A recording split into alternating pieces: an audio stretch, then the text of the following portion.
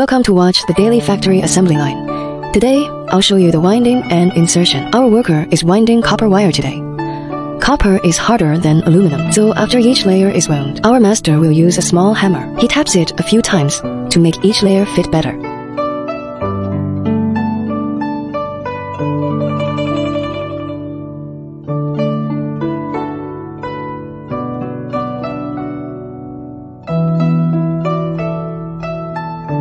Finally, the master will wrap a layer of tape. Pay attention, this is not ordinary tape. We use insulating tape. Show.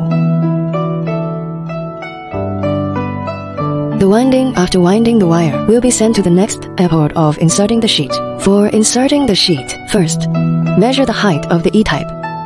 The height of the E-type and I-type silicon steel sheet. Then you can start inserting the laminations.